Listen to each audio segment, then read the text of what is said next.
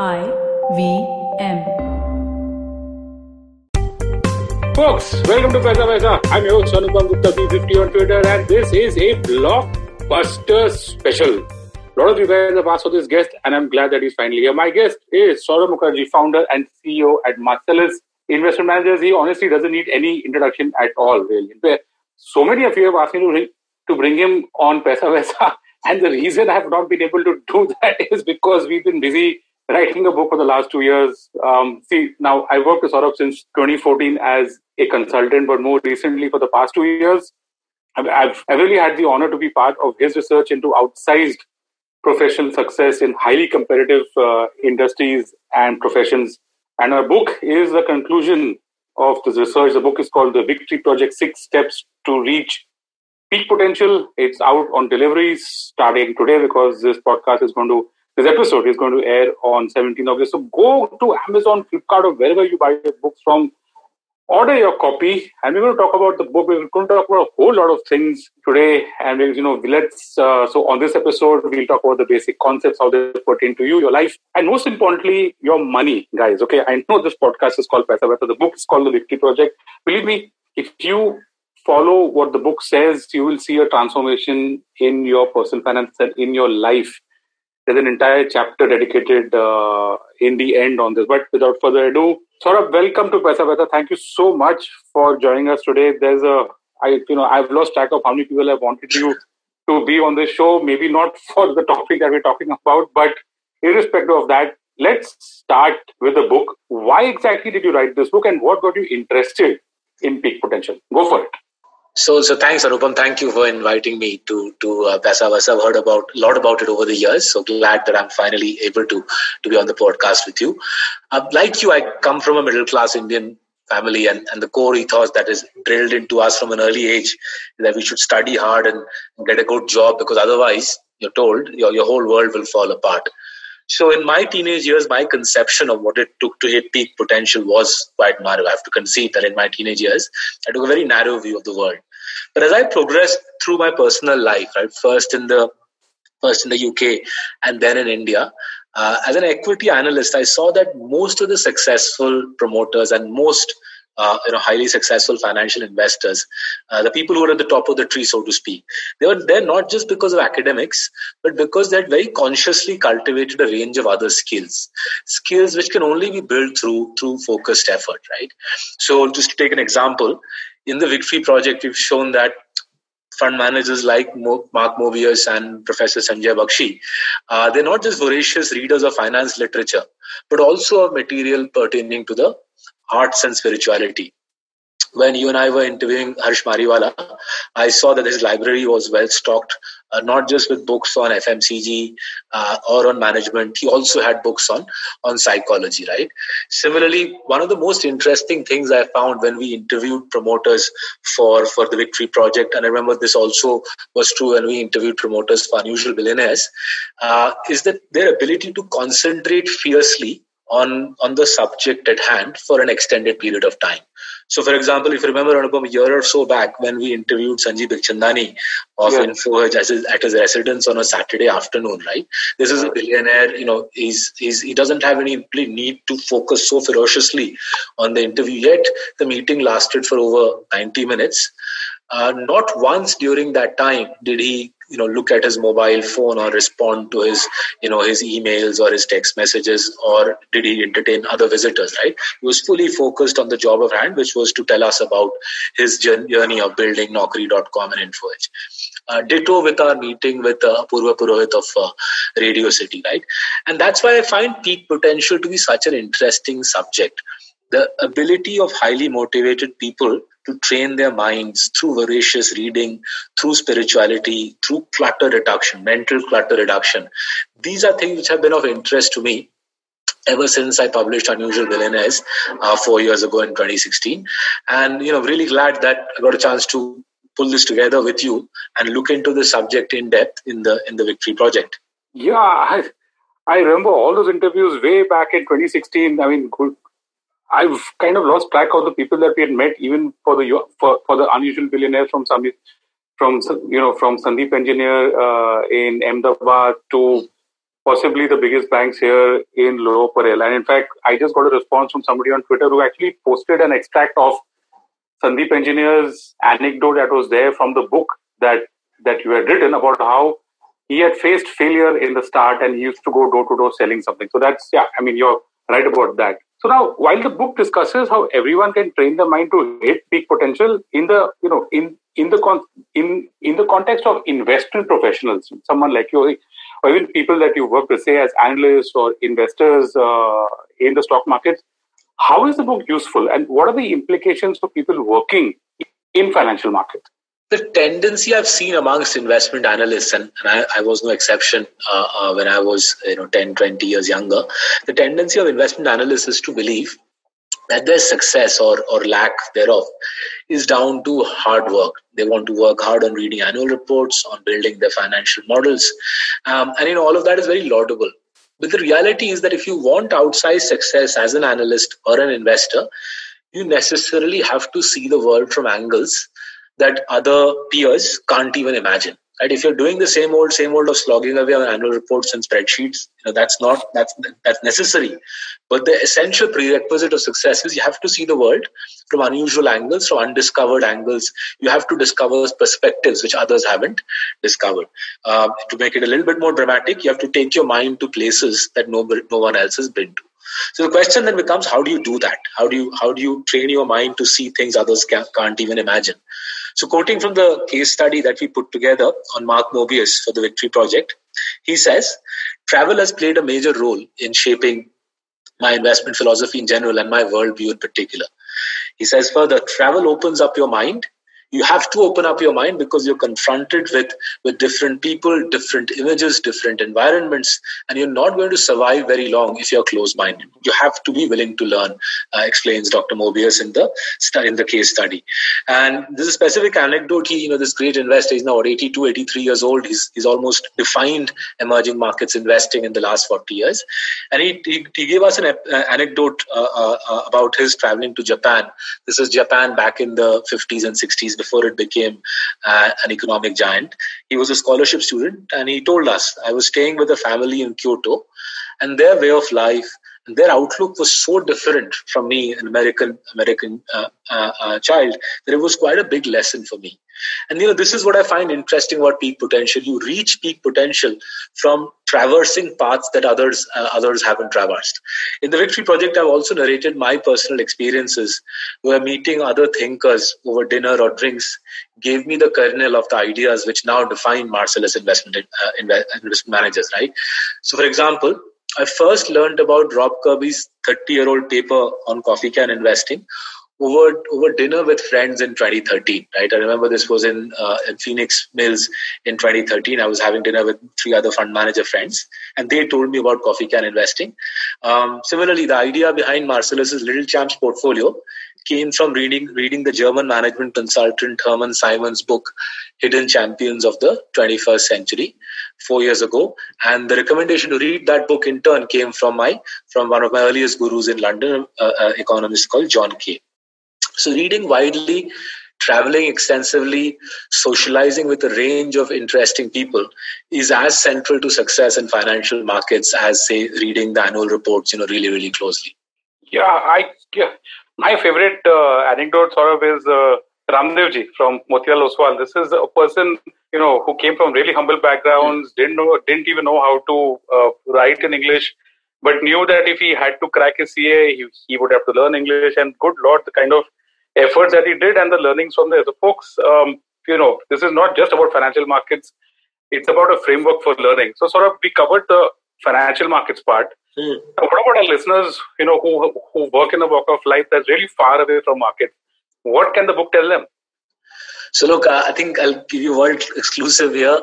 2/3 of the Victory Project has nothing to do with finance and investing. It might shock some of your listeners, but we are making a genuine attempt in this book to go well beyond finance and investing.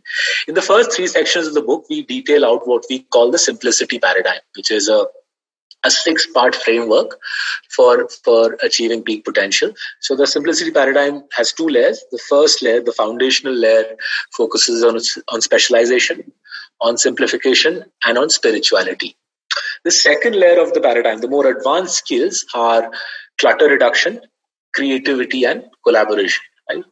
Each of these 6 steps are then brought to life using case studies which have nothing to do with finance and investing. These are case studies ranging from Bruce Lee to Abraham Lincoln to Satyajit Ray to say the world of taxi drivers in central London. Right? It's only in the final section of the book that we have chosen to use case studies from finance and investing to illustrate the simplicity paradigm. So we delve into, say, great companies like Amul and TCS, and into the thought process of great investors like John Bogle and Rob Kirby.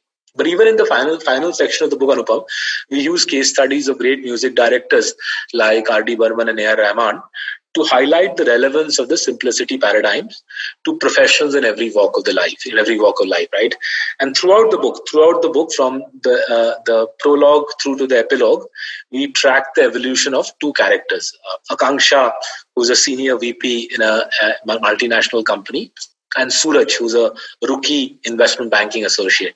Now, obviously, these people's lives mirror many of our lives, our challenges, as you and I have built our careers in the maximum city. But the adoption of the simplicity paradigm by Akanksha and by Suraj provides a narrative that we believe anyone from any profession can identify with and benefit from. Yeah, folks, so that's your exclusive out there, that 2/3 of the book actually have nothing at all to do with, with markets and investing and PE ratios and what to buy, what to sell. In fact, I've lost count of the kind of references that we have out there. When I was researching for this book and when I was writing my sections, I remember quoting from Star Wars, from Kung Fu Panda. It's just all over the board. It's just, such fun writing this book. So, folks, we're going to take a small break out here. On the other side of this break, when we come back, we're going to look at what we do in our lives versus what's written in the book. And finally, I know a lot of you guys have so many, one of the most asked questions I'm sure that Saurabh gets is what exactly are his recommendations. So don't go anywhere, folks. We'll be right back on this really special episode. I'll call it the Victory Project Special on Paisa Vaisa with Saurabh Mukherjea, founder and CEO at Marcellus Investment Managers. We'll be right back. Hello, everybody. Welcome to another awesome week on the IVM Podcast Network. If you aren't following us on social media, please do. We're IVM Podcast on Twitter, Facebook, and Instagram. Been a really fun week on the network. Please do definitely check out all the regular shows that you do. But in addition, let me give you a few recommendations. On Agla Station Adulthood, Ritasha and Ayushi talk siblings. Really fun episode. I think you'll enjoy that. Nishad Pai Vaidya is on Cyrus, and they discuss cricket and a lot of different things around cricket. I think you'll enjoy that as well. Old friend Parmesh Shahani, he was on Absolutely Right. Definitely do check that out. Tamal Mills was on Edges and Sledges, another episode which I've heard really good things about. I haven't heard it yet. I need to listen to that soon. And guys, Uncle Please Sit. Definitely listen to that. They've been killing it. This week they have Abby Phillips. He's a doctor talking about medical misinformation. Last week, Paramita Vora was talking about sex education and who needs it. They've been really killing it. Definitely do check that out. And with that, let me get you back to your show. And welcome back to this blockbuster special on Paisa Vaisa. My guest is Saurabh Mukherjea, founder and CEO at Marcellus Investment Managers. We are talking about the recently released book, The Victory Project. On the first part of this episode, we spoke about how the book has a framework of people in the stock market, outside the stock market, and why Saurabh got interested in the topic of the book. Now, in this part of the episode, we're going to get this really personal for you guys. We're going to talk about how, what you are doing and how you can actually hit peak potential. So, Saurabh, welcome back.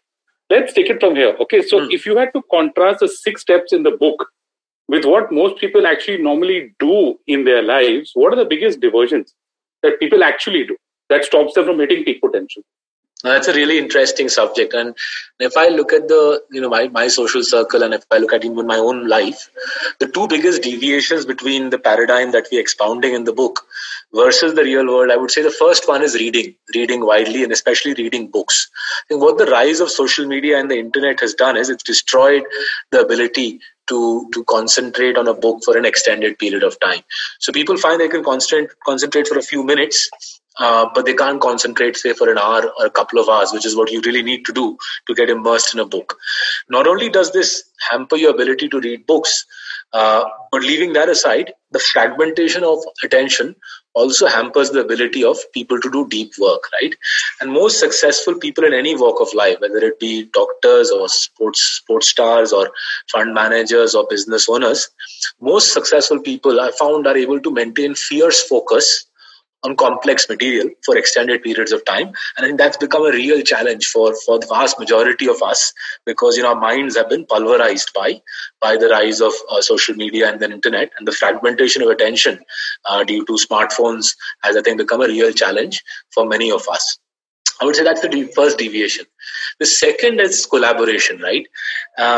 Especially in our country, we grow up in a society where the modern cult of achievement is very much built around the individual. It's basically Ayn Rand's philosophy on steroids, right? People have been taught to believe that they can succeed in highly competitive professions by riding roughshod over other people. And if you look at it, just think about it a little bit more. The exam-oriented education system that our country has further encourages, this type of thinking, right? If till the age of 21, all you're doing is topping in exams and doing well in exams, obviously you grow up thinking that I, me, and myself is the whole world, right? Unfortunately, in the real world, whether you want to build a great company, a great product, launch a successful fund, or compose great music, all successful endeavors are necessarily collaborative, right?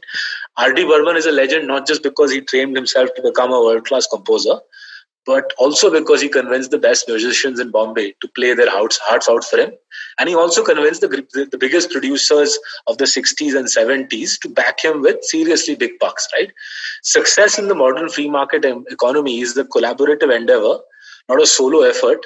And I think a lot of people spend the best part of their careers figuring out this enigma of the free market, that by collaboration, we achieve success, not by running solo.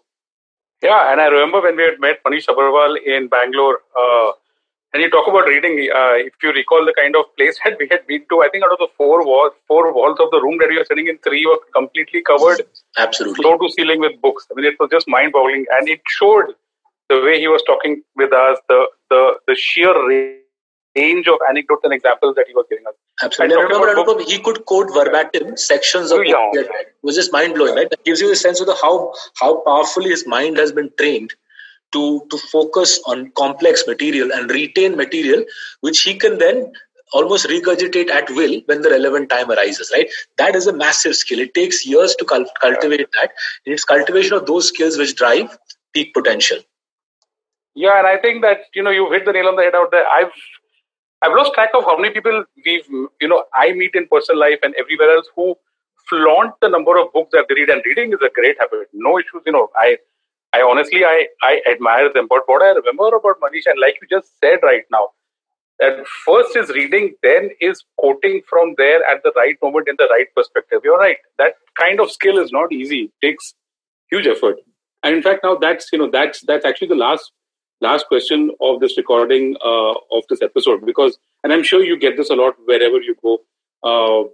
What are your recommendations? That in your view, what would be the 3 most useful books that you read to build, that you read when you were building the mental models while researching the book? I know that the book has got a lot of references for a lot of books, but if you were to choose 3 useful books, what would they be? So I think given the amount of time we spent in the last 2 years pulling this together, let me give you the books which were most helpful in helping us build the mental models which shape the Victory Project. So I think first off, I remain a big fan of Malcolm Gladwell's writings. He's one of the best writers, non-fiction writers in the planet. But I have to confess that Range by David Epstein blew me away. It was really influential in helping us organize our thinking on the specialization, which is Malcolm Gladwell, versus generalization, which is David Epstein. And I think we've tried to reconcile these two points of view, that you should specialize in one thing and do it for 10,000 hours versus being a generalist. But I think David Epstein in Range has done a brilliant job of reconciling Gladwell's philosophy with his own point of view. Another pair of books which provided great mental frameworks for the Victory Project were originals by Adam Grant. 3-4-year-old book, and then a 30-year-old book, Creative People at Work by Doris Wallace and Howard Gruber. Although the books are written 30 years apart, both of them provide really, really deep analysis on the underlying drivers of creativity, which have fueled the greatest minds in, say, the last 300, 400 years.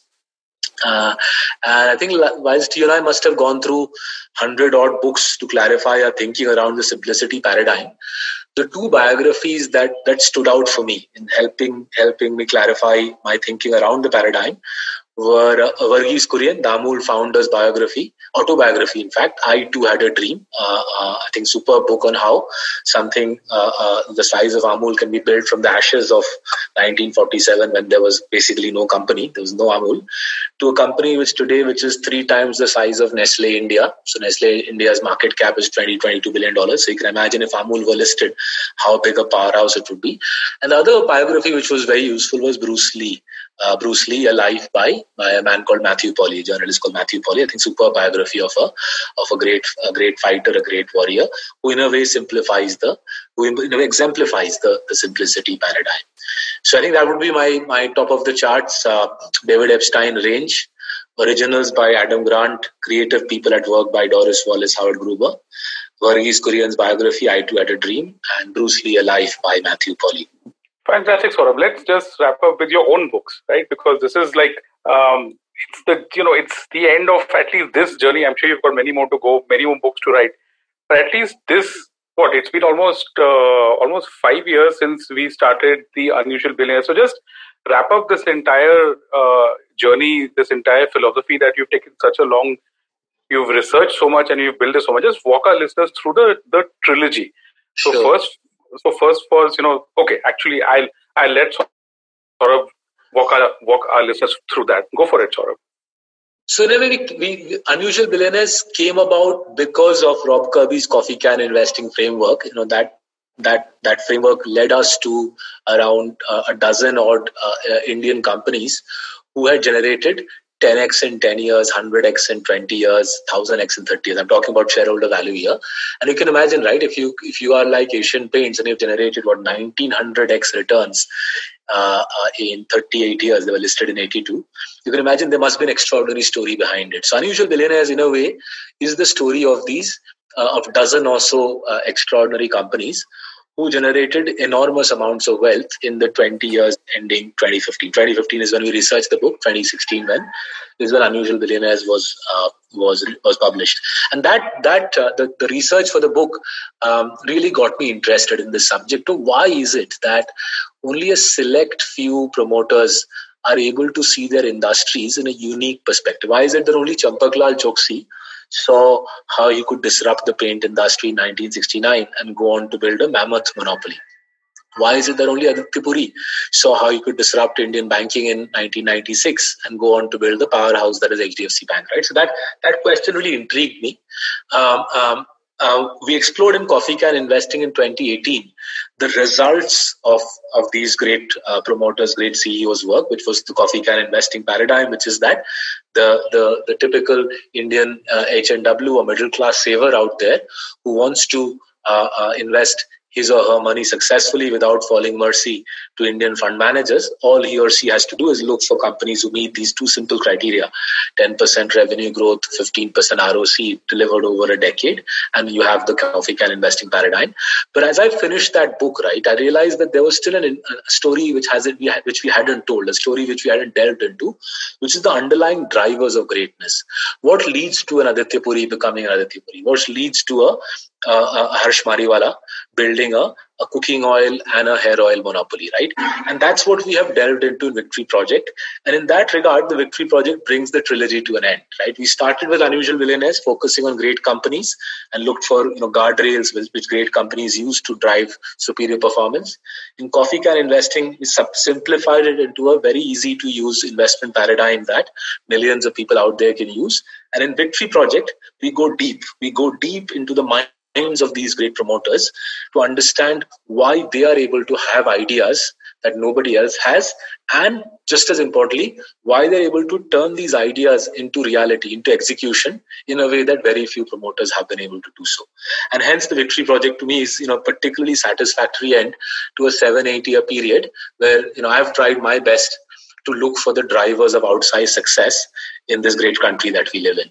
Yeah, Saurabh, it was so much of fun working with you for the Unusual Billionaires and now again for the Victory Project. So much that I've learned. And, before I let you go on the show, last question, I'm sure that all our listeners want to know, maybe some kind of tips, some kind of hacks, some kind of advice that can help them with their personal finances in general.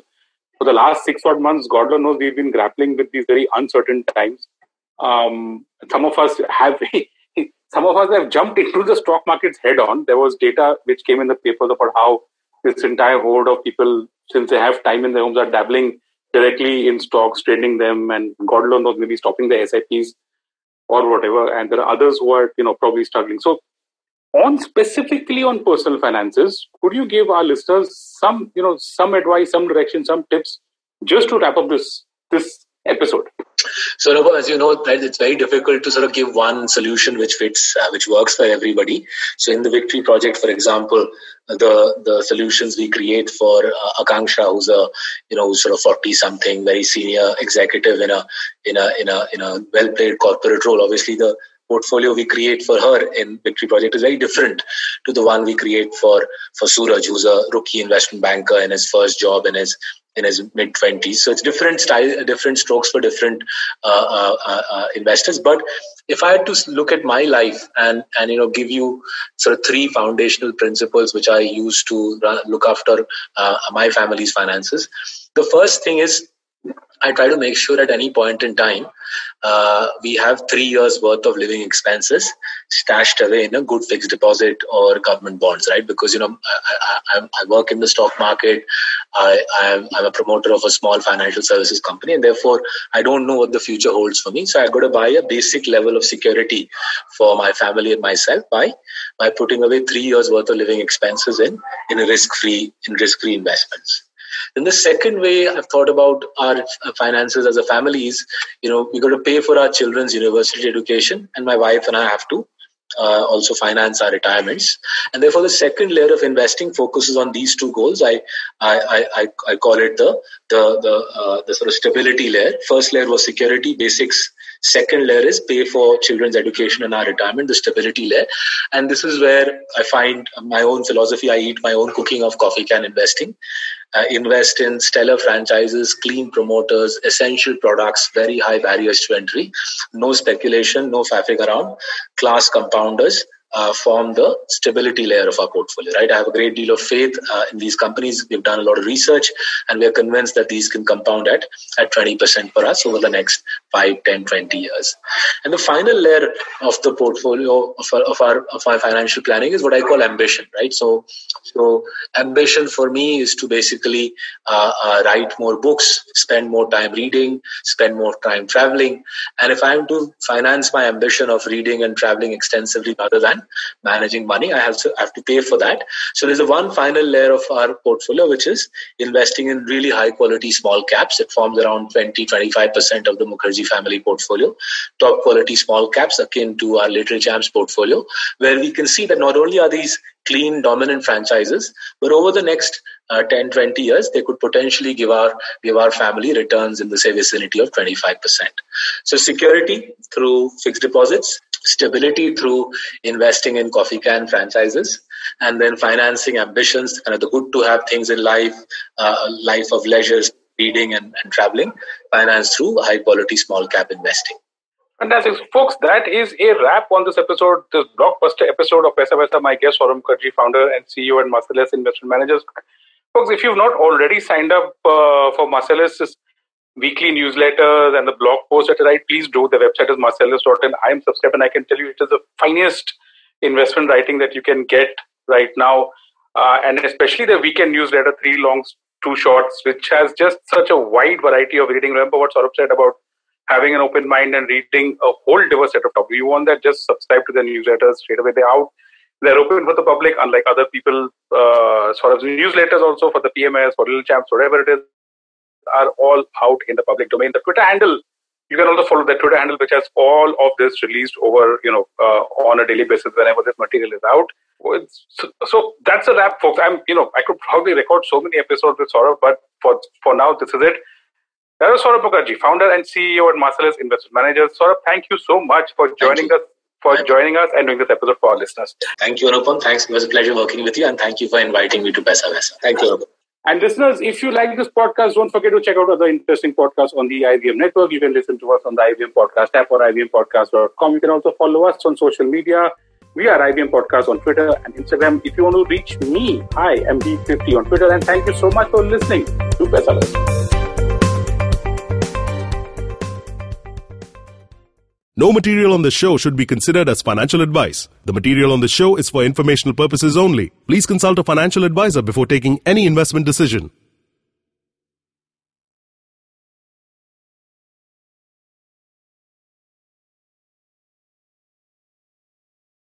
Do you wish you were smarter? Well, so do we. But the next best thing? We could make you sound smarter. And to help you with this endeavor, we are Simplified, a podcast that attempts to break down the complex world around you with a little knowledge, a lot of poor jokes, and a ton of random trivia. Episodes out every Monday. On the IVM Podcast app or wherever you get your podcasts. See ya! रिश्ते में तो हम तुम्हारे podcast लगते हैं. नाम है football शुटबॉल. Presenting Football Should Ball, a show about three friends discussing our favorite game over a beer. Sometimes 3, maybe even 5. Hi, I'm Shiva, and with me are my two sidekicks, Gaurav Sapre and Karthik Iyer. Sidekick? You mean like Batman's Robin or Van Persie Robin? No, I mean like Alexis Sanchez, but with a little more skill than just playing the piano. Just shows how the best players at Arsenal are mere bench warmers at United. Oh, thank you, Iyer. But you're a Fulham supporter, so whenever you say anything to support me, I question my beliefs. Just like how Griezmann would say, एक बार मैंने जो decision ले लिया, तो मैं अपने आप की भी नहीं सुनता. Banter aside, we will talk match reports, transfer rumors, top controversies, fantasy football picks, and so much more. So grab a beer and tune in to Football Should Ball every Wednesday on the IVM Podcast app, website, or wherever you get your podcasts.